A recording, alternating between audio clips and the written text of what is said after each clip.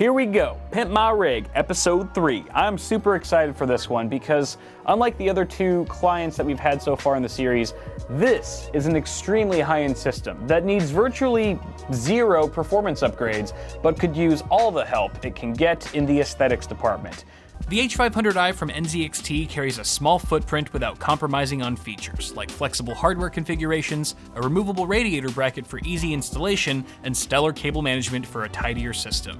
Game in style with a tempered glass side panel, integrated RGB lighting, and a built-in cam-powered smart device to manage your lighting and fans. Do more with less in the H500i. Click the link below to learn more.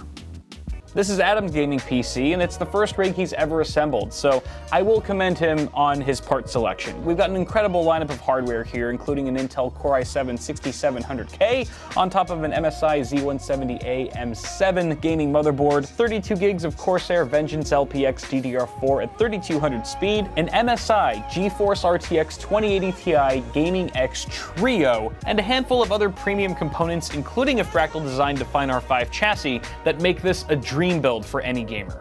But what I love most about this rig and how it pertains to this series is that it shows that you can spend some serious coin and drop in some really high-end hardware into your system and still not turn any heads. You know, if I'm being honest, this system looks about as plain as a saltine cracker. There's no cosmetic flair, no style of any kind to really tell people that this is a special build. So that's what I want to do today, is make this system look as good as it performs. And I think we can do that with just a couple simple changes. But for now, let's talk some more shit on Adam's build. This is fun.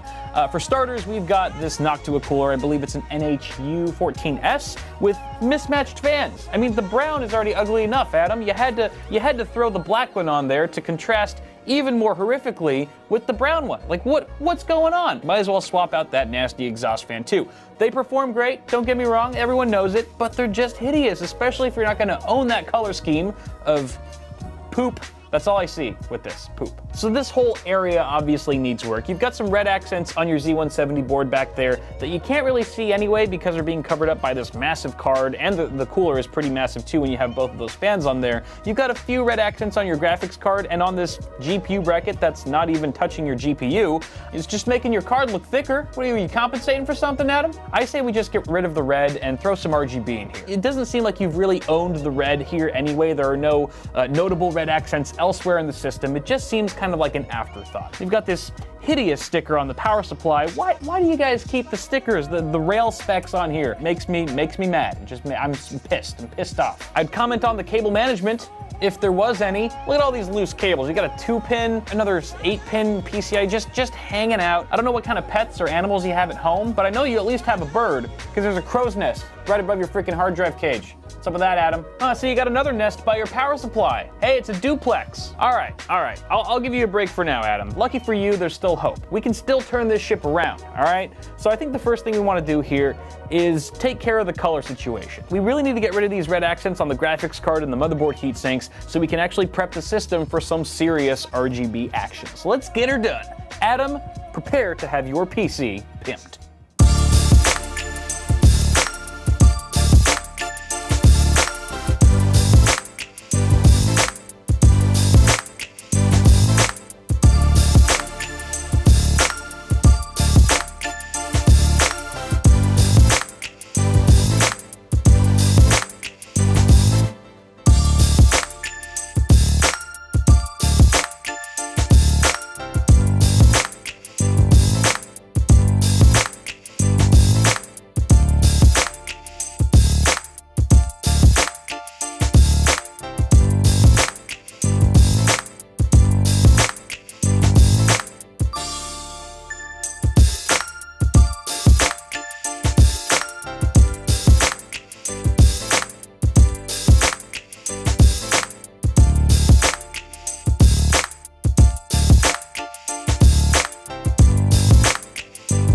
So our paint job for this project is pretty much out of the way now. The graphics card is still drying off, so you'll get a closer look at that later. And we blacked out the motherboard as best we could. You can see we've still got some, we got a red dragon, the MSI dragon, and some thin lines on the chipset heatsink that were just too difficult to mask off, and we didn't want to risk messing anything up. So we're leaving them there, plus once the graphics card's installed, it's going to be covering that up completely, more or less. And this is Adam's Noctua cooler. Like I said before, it's a great unit. It's just an eyesore, so we want to change that. But at the same time, we don't want to sacrifice Noctua level levels of performance. So what I have here is a Noctua NH-D15S, a great cooler. It's kind of the inverse of this one in terms of design, where instead of having a single heatsink tower and a fan on either side, it has dual heatsink towers and a single fan in between them. The problem is that this cooler is just as hideous out of the box as this one. Fortunately, we have some Chromax fans and accessories to help us along there. So Chromax, for those of you who don't know, is the best thing to have ever possibly happened to Noctua when it comes to aesthetics. It's basically their line of fans and accessories that complement their existing coolers to take them from super ugly to super attractive, is more or less the high-level explanation. So we have some cover plates for our heatsinks that don't impede performance whatsoever, along with an NF-A15HS, which is going to be the fan that we put in between those heatsinks, and an NF-A14, which is going to replace the existing rear exhaust fan. Both of the fans are fully blacked out and come included with a bunch of rubber corners in various colors, so you can kind of customize it to your liking there. So what we're going to do now is we're going to populate the board with the CPU and memory, and then we're going to mount this cooling solution and see how it looks before we move on to the next step. So let's get to it.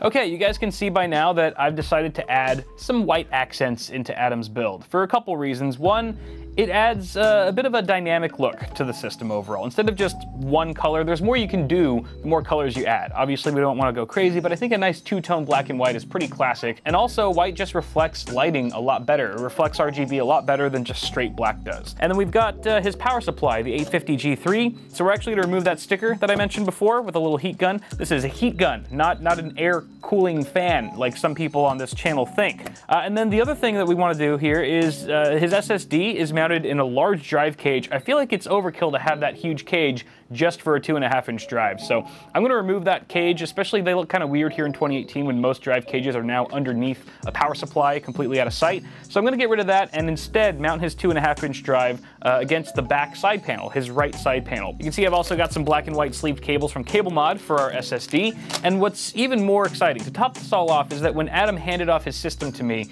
he also brought along with him 2 tempered glass side panel upgrades for the Define R5. It's just an add-on item that you can purchase separately, and again, guys, I'll drop links to all this stuff in the description so you don't have to hunt for it. But what's exciting about the right panel now being made of glass is that it's going to give a floating effect to our SSD once it's mounted there, which I think will look pretty cool, assuming I don't mess it up.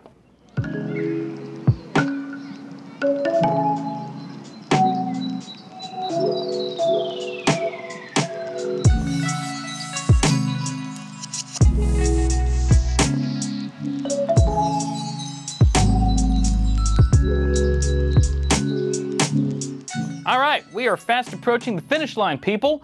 Just a few more things and we're good to go. We've got our CableMod wide beam LED strip. This is actually an RGB kit, I should say, with a controller and all that. It's super fun. We also have some CableMod cables. These are not extensions. These are the Pro Series full-length cables specifically for the EVGA 850G3. Because we don't have a power supply shroud, I wanted to go with full-length cables just so we get it all nice and clean the whole way through.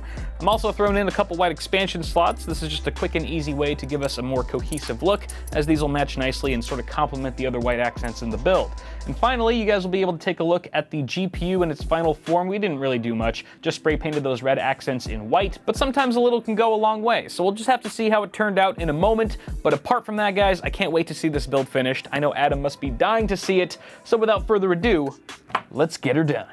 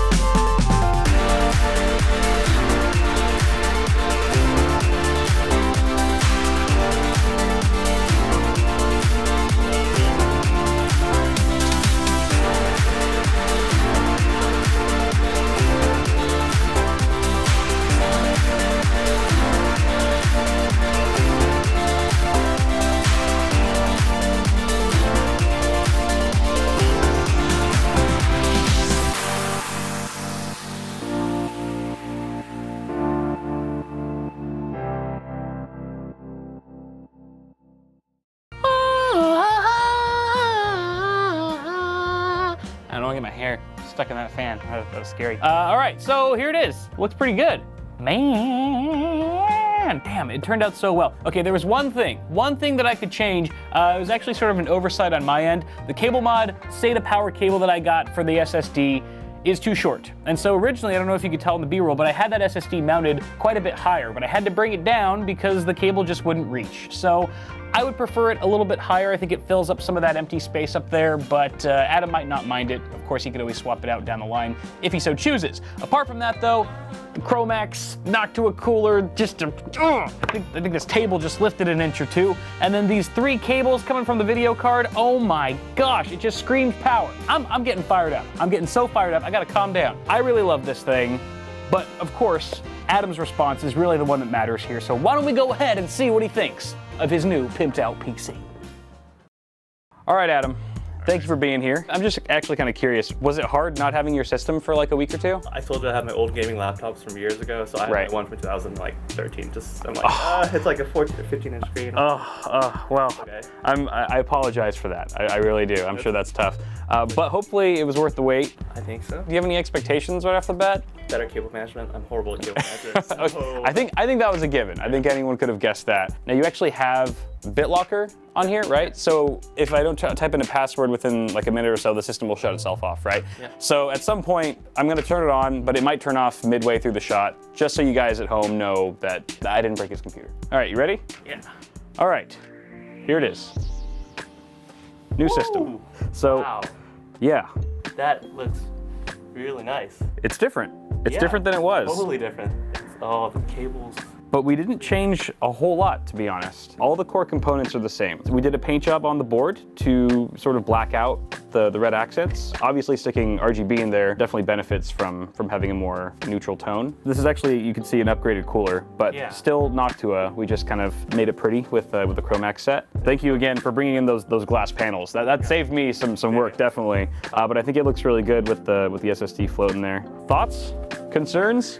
No, it looks, questions? It looks amazing. It's better than anything I would have considered doing. Well, you said this was your first build, right? It's still my first build. Yeah, awesome. And you honestly did a pretty good job for your first build. I will say though, when you watch this video back, I did rip on you. And the system. I told you to do it. But it was all in good fun. It was just for the video. You did an excellent job. I hope you enjoy your new system. Sweet. Thanks, man. Thanks. Yeah. Appreciate it, Kyle. Thank you guys for watching this video. Thank you, Adam, for being here. If you guys liked the video, toss a like on it, get subscribed and all that stuff. And we'll see you guys next time. Bye.